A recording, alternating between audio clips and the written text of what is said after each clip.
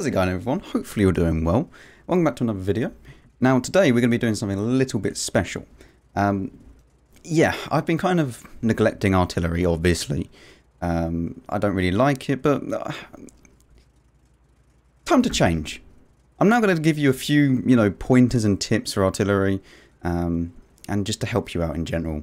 As you can see, we have the standard kind of fighting going on over here.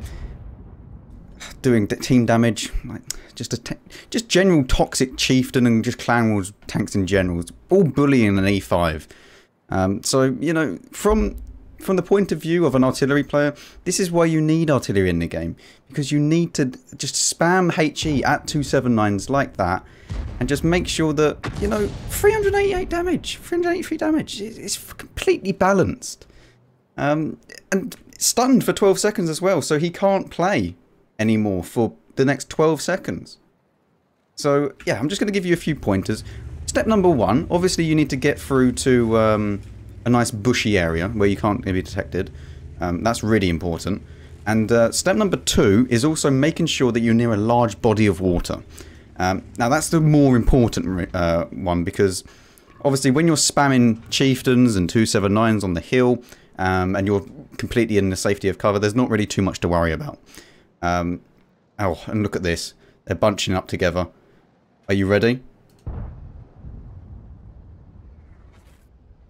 Oh, just sensational damage.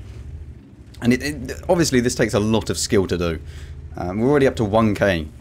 But when you do notice that your team does start to lose the battle a little bit, as you can see, the poor little E5 is now getting just screwed by the dirty clan wars or war tanks. And this is where step two comes in handy, because as soon as he dies and it's going to be over, straight off the edge of the cliff.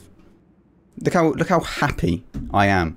I am not giving them another 500 damage.